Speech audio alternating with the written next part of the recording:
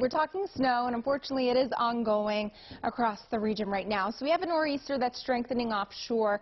As that happens, we're getting this wraparound precipitation. So this storm system, an area of low pressure, it spins counterclockwise, and as that happens, we're pulling in all of these bands of snow that have developed around the area of low pressure where we have some significant rising air and energy. So ongoing snowfall is expected even to the overnight hours tonight, and possibly some mixing with freezing rain in some locations. And I actually saw some reports of freezing rain into Montgomery County and in around D.C. around 1/10 to already 2/10 of an inch. So icing is going to be an issue once again overnight, and we'll deal with refreezing as well for a lot of locations. So the roadways will definitely be hazardous even as we head into tomorrow morning. Here we are Tuesday, 7 a.m. Some ongoing bands of snowfall. We should see things starting to turn light in nature as we head into the afternoon and evening.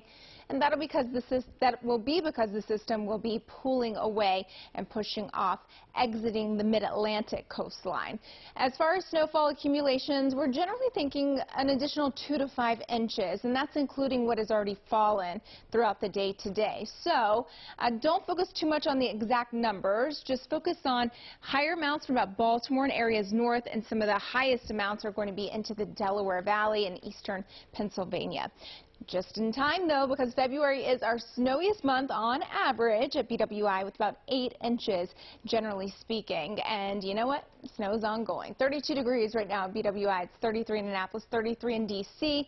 We've got 20s north and west. It feels like the 20s in central Maryland because the winds are starting to kick up as that area of low pressure strengthens. We drop down into the upper 20s.